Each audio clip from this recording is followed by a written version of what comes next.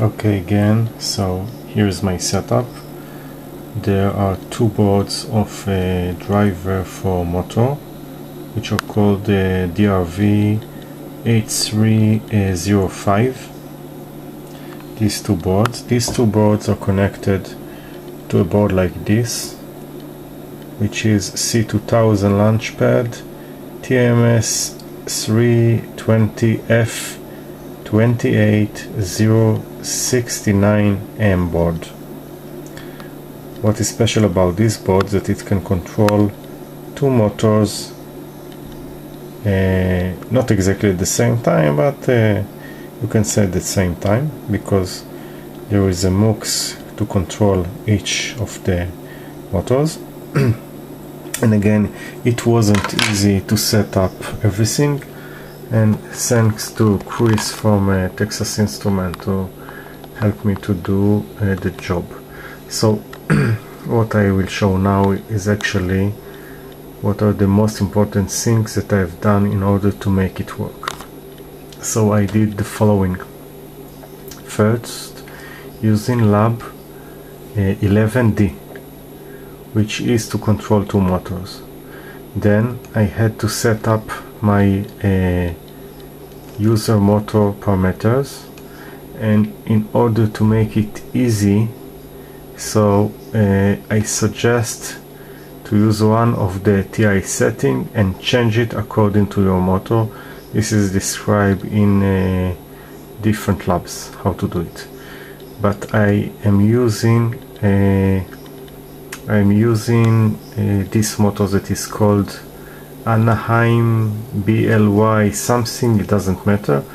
What is matter is the parameter, which is the motor type PM for BLDC, number of poles. These parameters are also important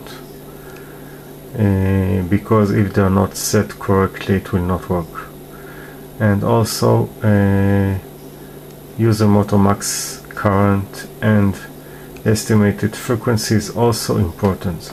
So you have two files for each motor. So one is user MTR on J1 and user MTR on J5. The name is because the connector on the board are in the name of J1 and J5. After you set this parameter of your motor, you have to go to the main loop in the Proj Lab, here in the Proj Lab 11D. Okay, you can open it and go directly to the main.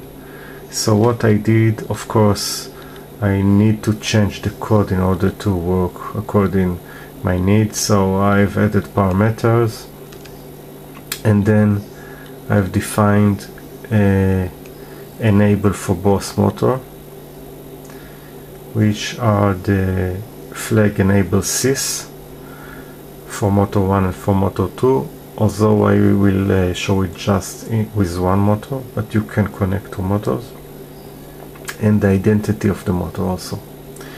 And then I'm going to the main loop, the forever loop, let's say, for this is actually the main loop where the motor works. So here I have described two states according to my needs.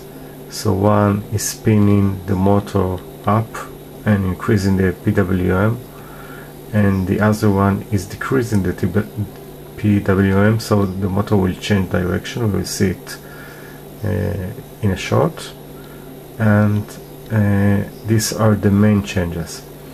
After doing this, of course, you need to build the project, and after you build it, you go to debug, and you can see how it is working. The debug will upload it to flash or RAM. Okay, so I am doing the uploading now. Okay, and now I will press the resume in order to run the code, and Let's watch the motor here. Okay, so I'm pressing now, and as we can see, it start and increase in speed, and it will soon decrease the speed and change direction. So this is just for seeing that it is working properly. The good thing is that you can control two motors and build like something like a car or Segway or whatever you want, of course with additional a lot of code. And again, thanks to Chris from TI, helped me in all the cases that I was stuck. Also in the debugger you can watch at variables that you input. Here we can see my variables are my speed. I've declared my speed, the change in the speed, and another counter that every 5,000 counts it will change my speed. And when my speed get to 1.5 or minus 1.5, it is changing the direction of the motor. Okay, and this is all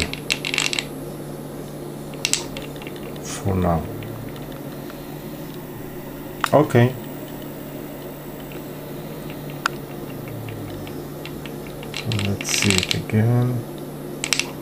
Increasing and decreasing speed and changing direction.